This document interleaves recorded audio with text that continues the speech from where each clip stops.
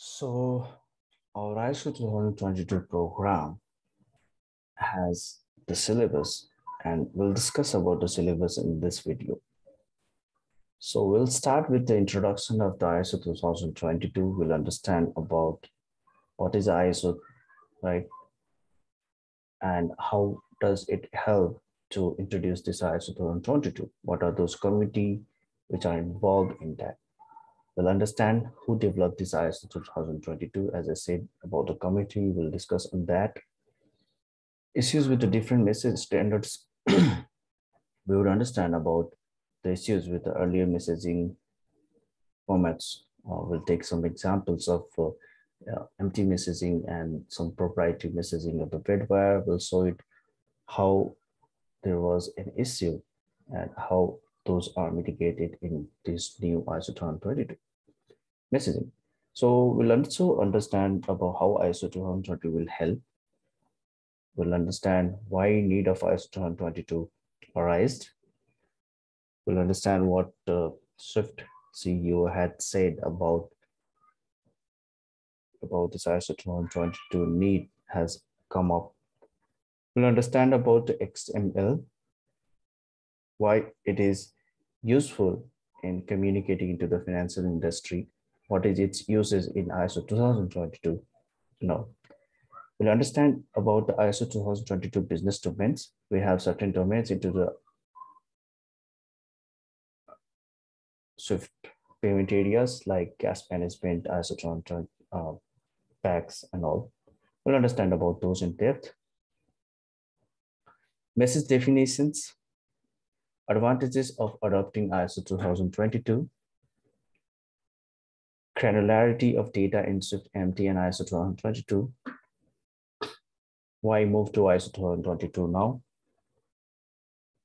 impacted banking areas. There are certain banking areas or the applications which would be impacted by this ISO 2022 move, and what are those areas which are affected, and what as a bank or a business analyst or the one who is responsible to help bank to migrate, how they can assist in a move.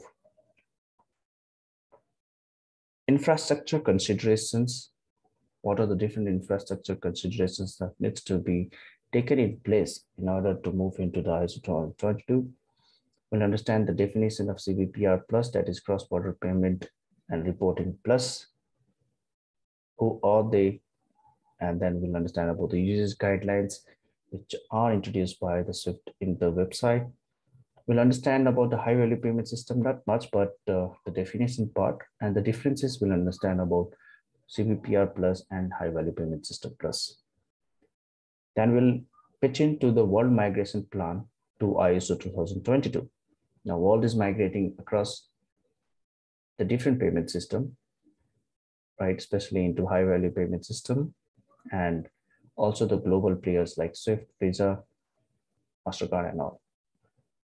So their migration plan will understand in terms of when they are supposed to use ISO 2022 and how their existing messaging will be retired.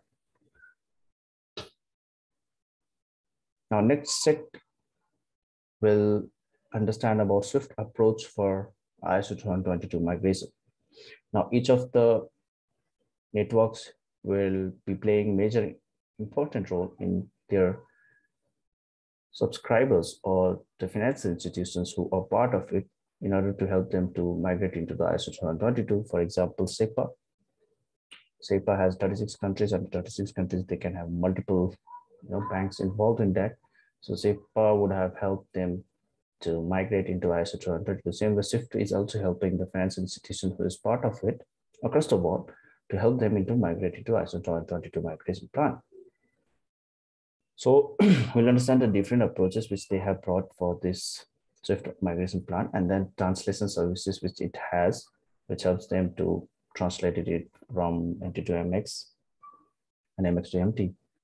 Tools are available to enable CBPR plus usage guidelines. Certain tools are available in the Swift website itself where it can be used, or the bank logged in subscribers can be used who can use it to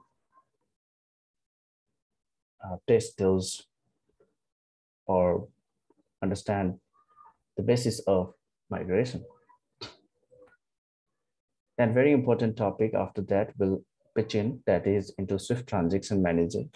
So during the coexistence phase, the Swift Transaction Manager plays a very important vital role for the financial institutions to take care of their normal day-to-day transactions, to ensure that their transactions are not impacted till the time their system is moved to the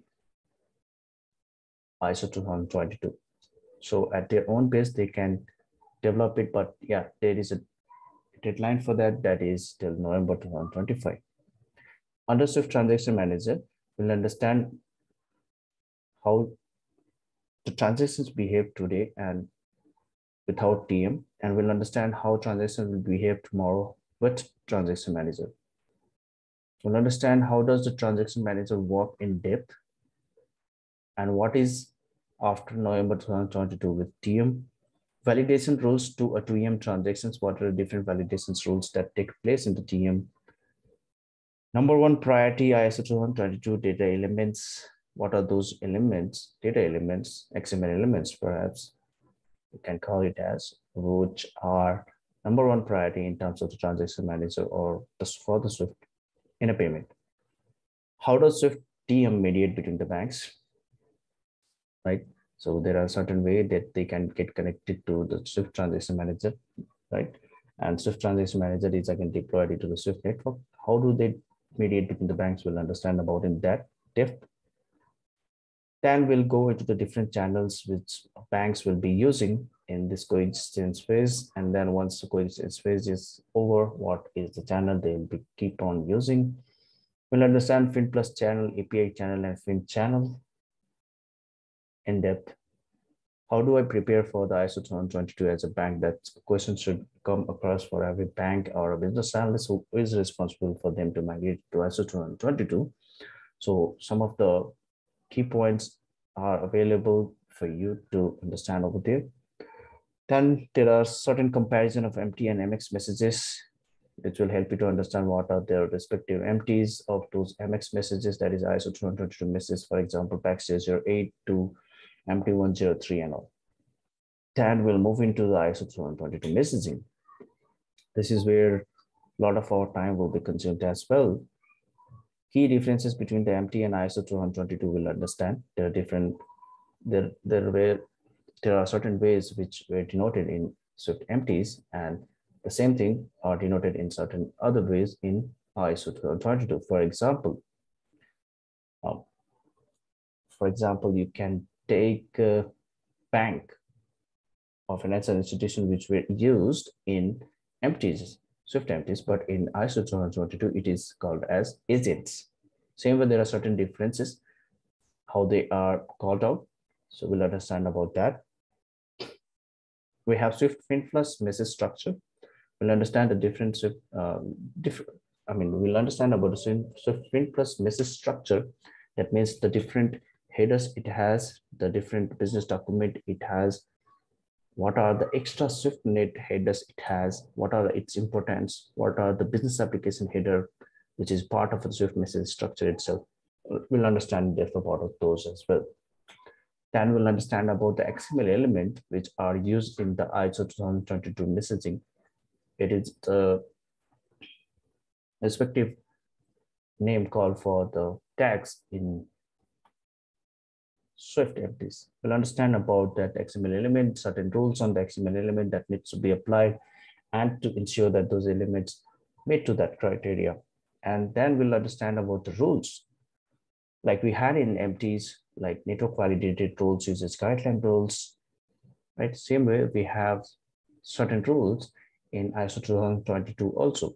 What are those called? We'll understand in depth in the rules as well. And we'll take some of the examples to understand how in MTs were taken and how in MX it is shown. We'll take CBPR plus users guideline handbook to understand those as well. And then a very important topic into the ISO 2022 messaging, that is business application header. Now, business application header remains business application header needs to be available for all the ISO 2022 across the business areas, whether it be the payment initiation message, payments and clearing, payments clearing and settlement, cash management, and all. So if business application header is understood, then it is applicable across the different domains or different messaging. So that will help a lot.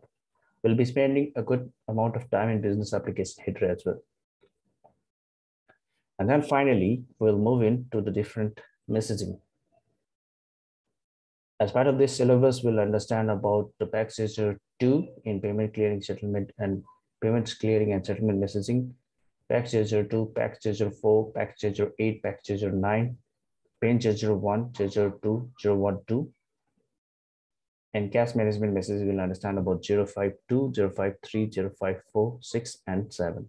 So this is all this part of the syllabus which we'll be covering, right? And we'll take few of the scenarios to help you understand each of the messages so that it is easier for you to understand to the ISO 2022 messaging as well. So these are all about the syllabus part.